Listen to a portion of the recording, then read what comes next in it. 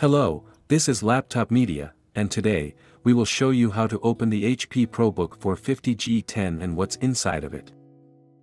To get inside this notebook, you need to undo a total of 5 Phillips head screws. Then, pry the bottom panel, starting from the gap in the back. Please remember, it would be of great help to us if you just hit the like button and subscribe to our channel. That would motivate us to make even more and better videos for you. Our configuration is equipped with a 51.3 Wh battery pack.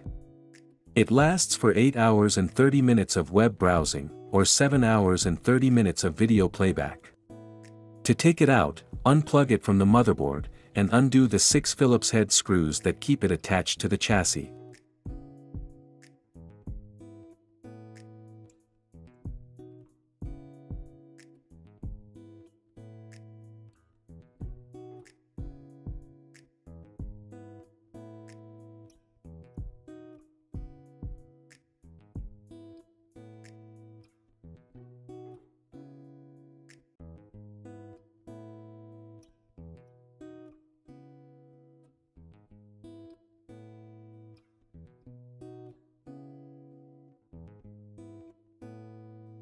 Here, you get 2 SODIMM slots that work with DDR4 memory in dual-channel mode.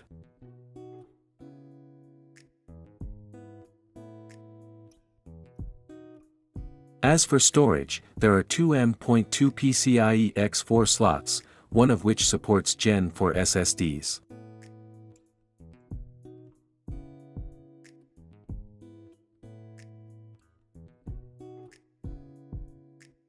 The cooling setup here is pretty simple, as the laptop only has one heat pipe, one heat sink, and a single fan.